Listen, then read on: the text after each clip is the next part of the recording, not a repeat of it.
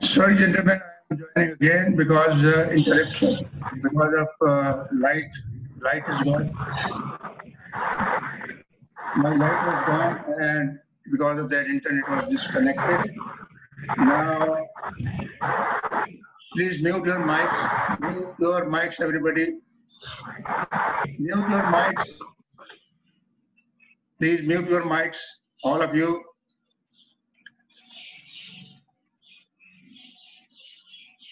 My light is gone, and that's why this interruption took place. Sorry for that. So let us start again.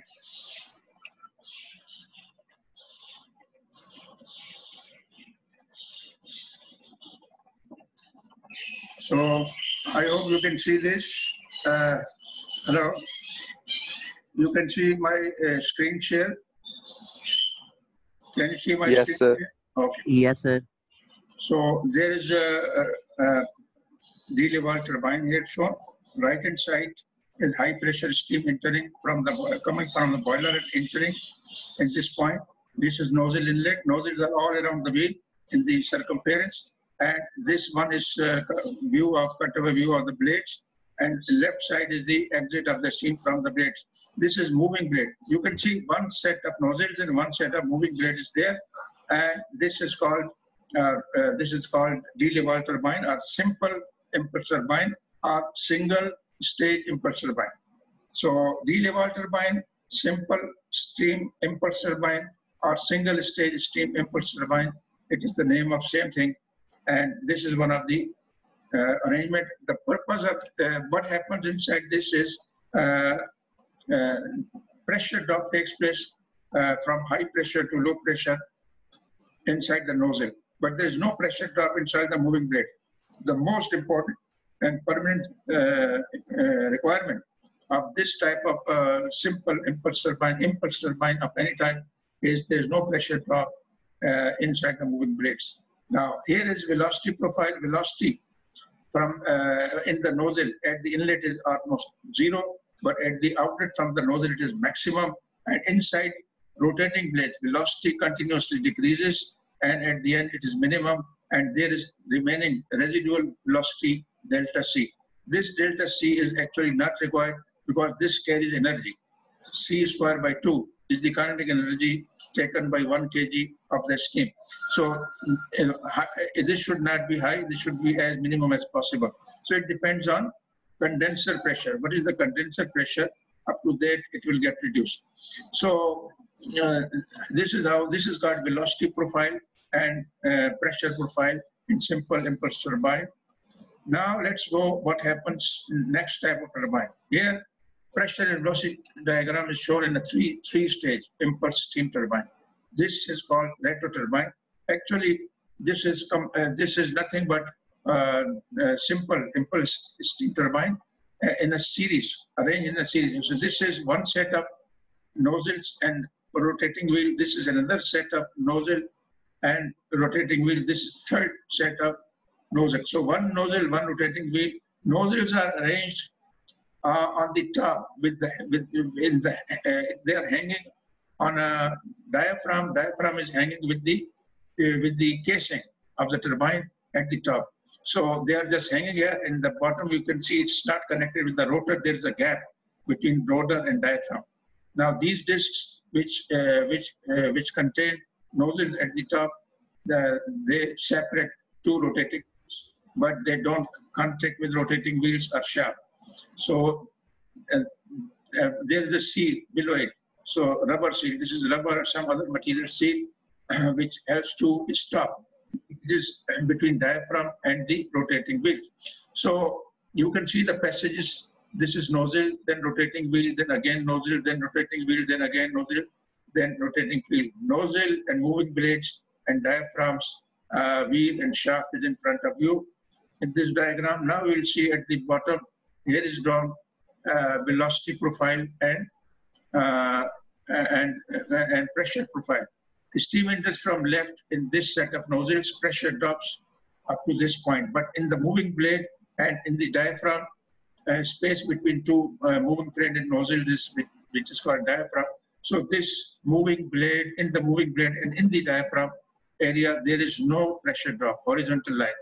Then after entering into nozzle, pressure drops continuously until exit of the nozzle. And again, there is moving row of the blades and there is a diaphragm. So in moving nozzles and diaphragms, there is no pressure drop. After this third row of nozzles comes, and in this nozzle again, third step of pressure drop takes place. And after this pressure drop, there is a moving blade, and in the moving blade, there is no pressure drop. You can consider like a step. One step down in one nozzle, then no pressure drop in moving blade, then another step down in the nozzle, fixed nozzle, and then there's no pressure drop in the moving blades. Then again, third pressure drop in the third row of nozzle, and there is no pressure drop in moving third row of moving blade. So this is called three-stage pressure compounded impulse turbine, and this was proposed by Rateau. That's why it is called as Rateau turbine. So now the second profile is velocity. You can see velocity at the entrance to the nozzle. Velocity is always zero, almost zero, and at the outlet of the nozzle it is maximum. So this line shows velocity increase in the nozzle. Then velocity in the moving blade continuously drops because kinetic energy is converted into work. And then in the diaphragm area, there is no velocity change. Then again, velocity increases in the second row of nozzles, reaches to maximum. And in the second row of moving blade, it drops again up to previous level. Then again, there is no velocity change in the diaphragm. Again, in the third row of nozzle, velocity increases to maximum. And in the moving blade, it drops to, again, previous level. So this is how these three peaks you can see in the velocity diagram. And this happens because there are three rows of wheels are there, and velocity, three rows of nozzles. In nozzles, at the outlet of nozzle, velocity is maximum. At the outlet of the rotating wheel, velocity is minimum. So the pressure velocity distribution, the pressure compounded three-stage impulse turbine is in front of you. This is a Rateau turbine. Now, this is another type of compounding. Compounding means this is simple का opposite compound. This simple का मतलब सादा, compound का मतलब पेचीदा. आप turbine को पेचीदा कर रहे हैं मजीद stages add करके, तो that is why it is called compounding. तो अगर pressure के लिए compounding कर रहे हैं, एक रो nozzle की और एक रो moving blade की, तो pressure compounding कहलाती है. और अगर velocity के लिए compounding कर रहे हैं, यानी कि एक से ज़्यादा rows हैं जिसमें velocity drop होता है, तो उसको velocity compounding कहते हैं. Now ये जो system है, ये आपके सामने, this is, please mute your mic. Students, mute your mic, individual mic in the Zoom. Now, velocity compounded impulse turbine showing pressure and velocity variations. So, what is pressure? This is called two-row velocity compounded impulse turbine. Why? Because you can see moving blade. This is the moving blade.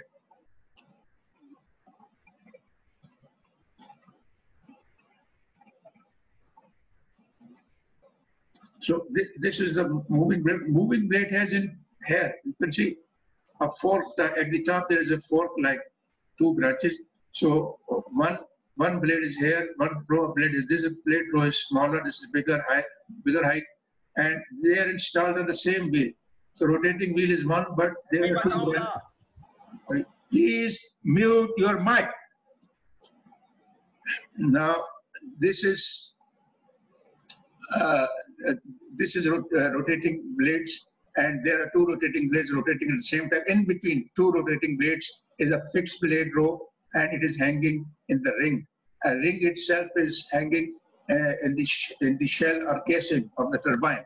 So in the beginning, there is one set of nozzles that is row all around the turbine, and this is first rotating blade, then fixed blade changing the direction, and second blade. So this velocity and pressure. This is called velocity compounding because velocity is decreased twice in 2 rows of blades. So this is pressure profile in this turbine. You can see here. So diagrammatically, nozzles are drawn like this, and moving wheels are drawn like this. You can see their direction is curved upward, and this is moving blade. Is their direction is also curved upward. But in between there is a row of fixed blades. This direction is curved downward. So this helps to change the direction like this. So in zigzag way, steam flows in the actual direction. Now pressure drop takes place in the nozzles continuously up to the end of nozzle, but in rotating blades and fixed blades there is no pressure drop. But velocity increases from 0 to maximum in the nozzle, and then it drops continuously in the rotating blade. In fixed blade, there is not much drop in the velocity. Then in next row of rotating blade, further drop in velocity takes place. And at the end, there is a lost velocity. So this lost velocity is a loss of energy because this should not be there. We must drop velocity maximum possible so as kinetic energy should not be lost at the exit. So we must make use of kinetic energy inside the wheel. Now, this is the type of Curtis turbine which is called a 2-row velocity compounding. 2-row velocity compounding. Now, this is the third arrangement. You can see this is combination of velocity compounding and pressure compounding. Here is pressure compounding because there are 2 sets of nozzle. One set of nozzle and one set of 2-row velocity compounded wheels. These are 2-row wheels, rotating wheels. So this is velocity compounding set, and this is nozzle. So because there's another nozzle, so since 2 nozzles are arranged after 2-row velocity compounding, so combination of this is combination of both types, that is velocity compounding and pressure compounding. Here is velocity profile and pressure profile. Pressure drops continuously in the nozzle, then remains constant in moving blades, and then stationary blade also there is no pressure drop. Next pressure drop takes place in second row of 2-row velocity compounded blades. So velocity increases at the through the nozzle, and then continuously drops in pair of rotating wheels. They're constant in between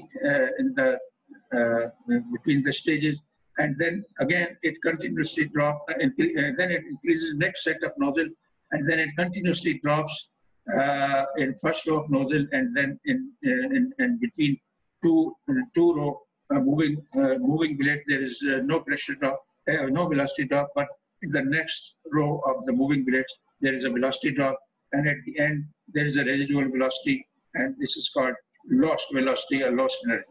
So these are the 3 types of compounding. The purpose of this compounding is to improve the efficiency of impulse turbine. Now, let me take another. Maybe we are running short of time, but there is a little time, 5 minutes left. So we can start next paper like this one. So now I'm sharing with this next paper, and this is revision of fundamentals of mechanics. Actually, the topic of this paper is power output of steam impulse turbine. How to calculate power output of steam impulse turbine. You should know your mechanics, fundamentals of mechanics, and that will improve, that will refresh your knowledge of mechanics. And once you improve your knowledge of mechanics, you may need refresh your vector knowledge also.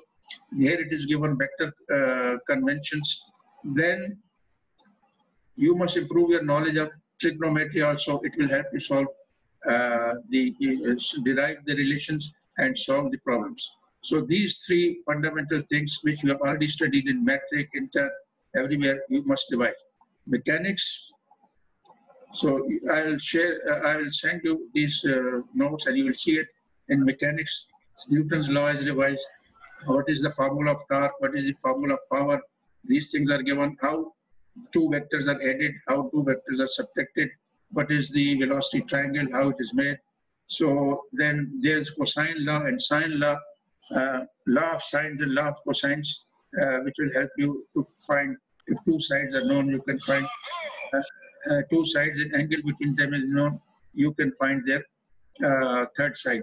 So this is knowledge is required to understand next topic, which is analysis of simple steam impulse turbine, the Laval turbine.